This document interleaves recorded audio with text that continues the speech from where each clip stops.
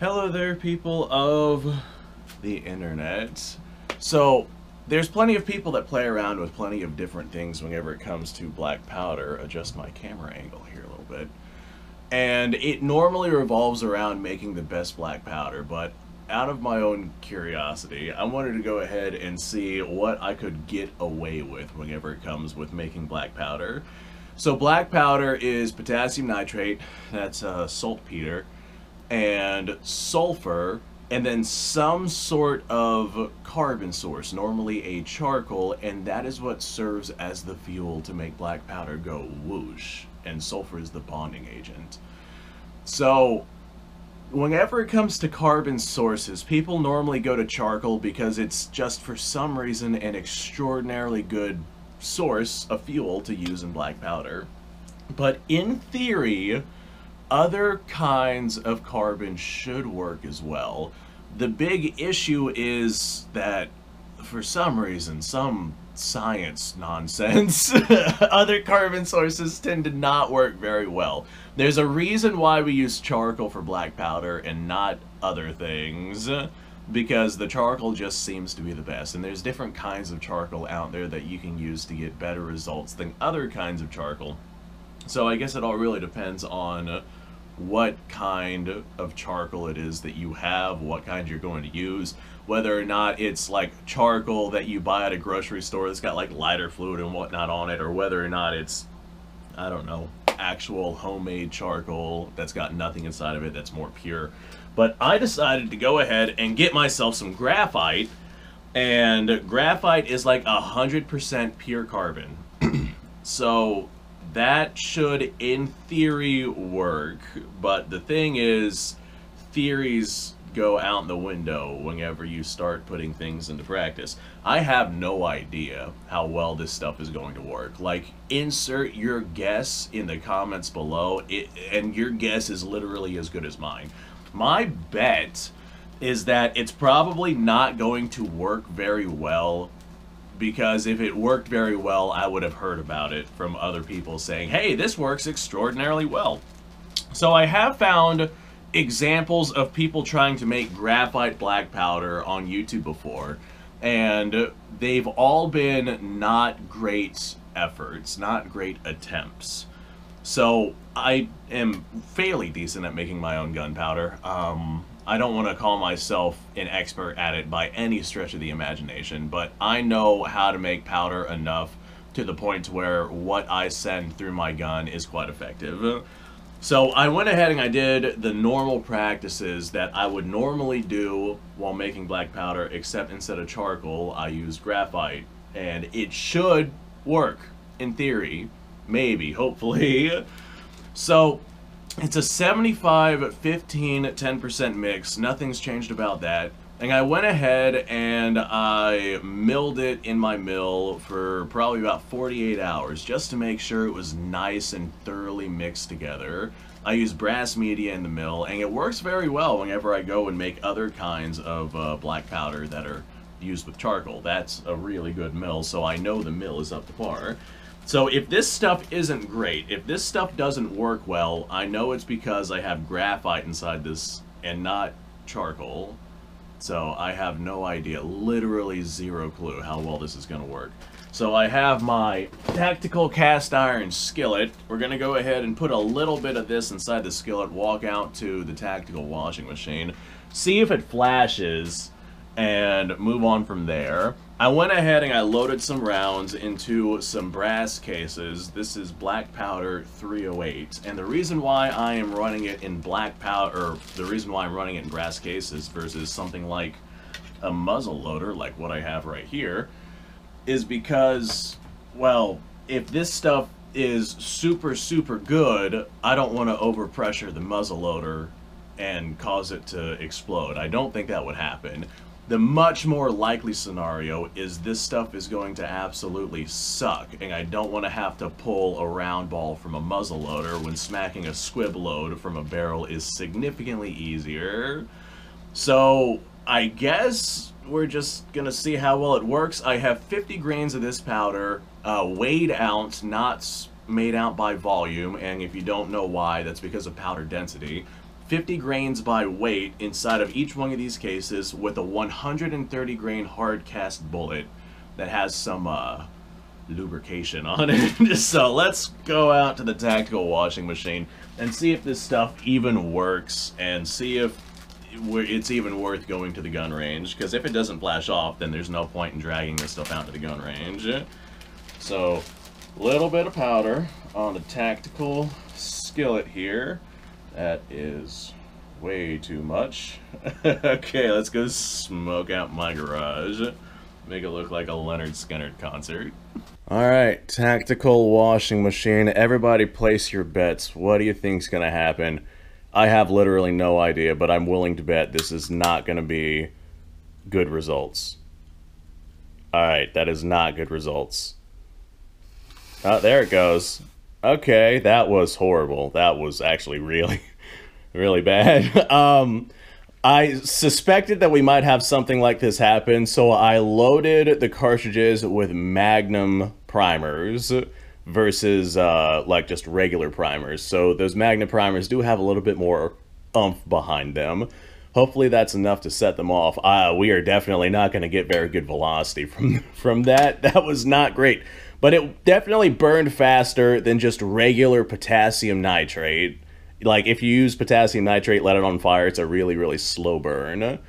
But that was gunpowder, not great. It was very sparkly, like way more than I was expecting. Like, that's something I would expect to see from like the firework gunpowder. So with how sparkly that was, that tells me that the sulfur didn't really bond very well with the graphite and the potassium nitrate, because that's what makes gunpowder go sparkly like that. So I have no idea how well that's going to work. But we're going to try it. All right. I guess let's head to the range. Let's pack up. Let's go. Let's go. I'm just now putting together that this magneto speed is probably a magnetic chronograph, and that's why we're not getting any readings whatsoever, because I'm using lead projectiles.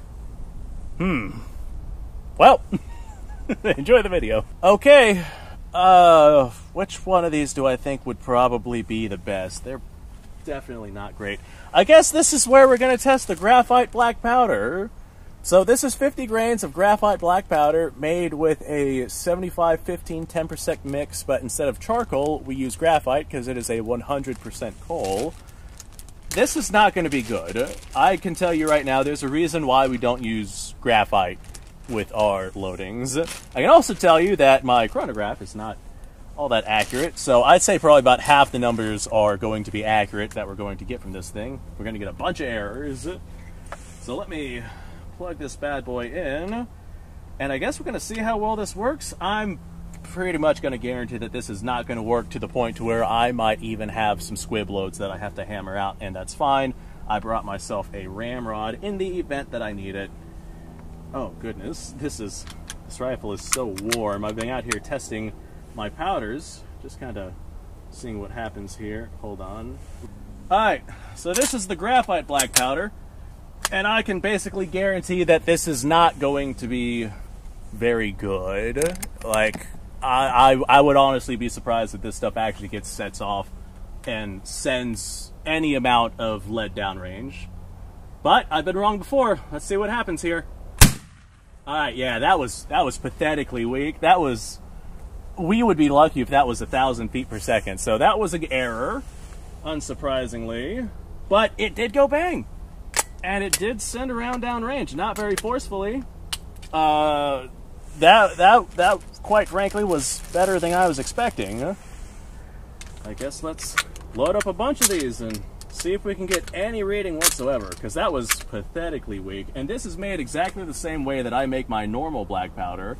And I normally get, I'd say 1,700 feet per second out of these. Man, this is getting grody. This particular round might not want to fit.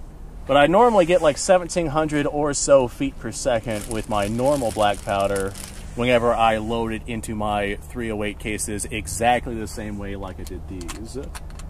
So if I didn't say it already, this is 50 grains of this graphite black powder with a 130 grain bullet on top. Well, it looks like that my chamber's been fouled to the point to where it is really difficult to close. But I found a graphite round that did close. I sized all this brass before I loaded these. But I have been out here shooting black powder ammo all day long with this particular rifle. So she's definitely a little on the crunchy side. But I found a round that closed. So let's go ahead and send this. And I guess we'll see what kind of velocity we get if it reads. Man, that is pathetic. That is pathetic. We're looking at maybe 800 to 1,000 feet per second just by guessing. It does not feel very powerful at all. Let me go ahead and change my... So the graphite black powder, it does at least work. It goes bang. We are sending rounds down range. Alright, so now we're set to regular. Let's see if regular picks anything up here. No, we got no rating whatsoever on regular. I guess we'll just have to keep doing the high sensitivity and just hope that it picks one of these rounds up. But dude, I'm telling you right now, these are not very powerful at all. This is a pathetically wimpy black powder. My battery for my camera's dying too. I'll have to keep an eye on that. Alright, let's send one of these rounds. Another error. But dude, they are not very powerful at all. I'm gonna bet money that it's probably around 1,000 or so feet per second. Maybe some of these are climbing a little bit higher than that. But it's not very much at all. Let's send another. Yeah, that one didn't even read. Even on its highest sensitivity, it's not reading some of these. But I tell you what though, it's going bang. As much as I want to harp on this stuff, I was fully expecting it not to set itself off. Alright, let's try this one. Yeah, it's so pathetically wimpy that we are not getting any readings on the chronograph. So again, I'm going to bet that it's probably around 1,000 feet per second, because it is pathetically wimpy. I guess one last Hail Mary. Let me go ahead and we're gonna keep all that set the way that it is. We're gonna try seeing if we can get at least one reading out of this. I would like to get at least one reading out of this ammunition. Come on, baby. Give me something. Give me a number. Man, that is very, very minor velocity. Not great. This is not great. Not even being picked up by the chronograph. Not picking it up on regular, not picking it up on high sensitivity. Seems like no matter what configuration I set this to, just doesn't want to pick it up. Here, maybe if I stick it in the sun, might get a reading. Nope, nothing. Got a bunch of nothing. Okay, well, the black powder graphite, not great, but it is sending bullets. But it's not great. These are moving super slow. Yeah, this is definitely not something that I'm gonna be doing again. Because as far as velocity goes, dude, this is stupid. This is really stupid. Well, I got a couple of rounds left here. I may as well just load up this magazine and fire them all. How many do I have? I got 4 of these graphite rounds left. And then that'll be it. I'm never going to load this stuff again. Definitely going to use a better charcoal source. Like, it's to the point to where I kind of feel like if I were to load this with just straight potassium nitrate, we'd probably get pretty gosh darn similar results. I have had pistols that felt more powerful than what we got going on right here. Okay, go ahead and keep the chronograph there in case it does decide to read, which I'm very doubtful that it will. Let's fire this one. Bang. Bunch of nothing. Fire this one. Bang. Bunch of nothing. At least the rounds are going down range. We haven't had any squib loads yet. Fire another one. Bunch of nothing. Oh boy, that was toasty as hell. I touched the rear sight. It was super toasty. So just as kind of like a Hail Mary, I'm going to do one last configuration. And we're going to set this to maybe sensitivity 1. See if we can get at least one number. Because it's not reading on regular, not reading on sensitivity 2. This is sensitivity 1. Let's see what happens here. Nope, nothing. Bunch of nothing. Not great. Not the best. Not the best velocities that we're getting here, to the point where the chronograph, she just ain't reading it. All right, well, there's our graphite black powder. Did it work? Yeah. It fired. Did it work great? No, not at all. Not at all at all. I managed to burn myself on my rear sight base because it is super toasty. This whole rifle is super toasty. Thanks for watching, folks. I appreciate your time. Like, subscribe, share. Description below is a link to all sorts of stuff. Go check it out. You guys go off. Have yourself a fantastic day. I will see you on the next episode. Yep, that's a burn, all right. I'm going to have to address that. Bye, guys.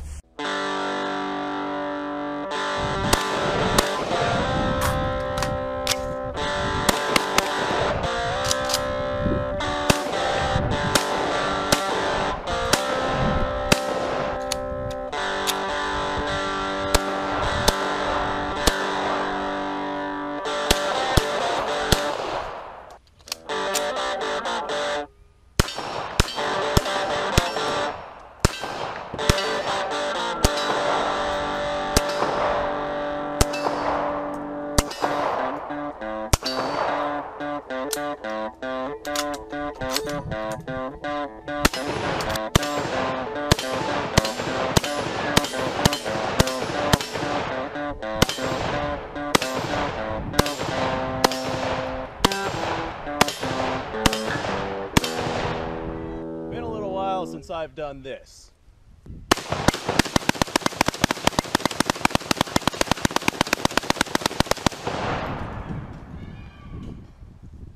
Bonnie and Clyde be damned. The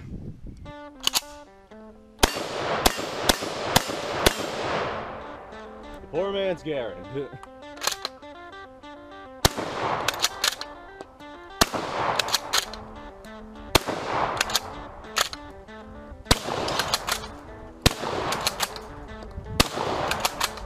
Shame that bolt-action shotguns aren't more mainstream.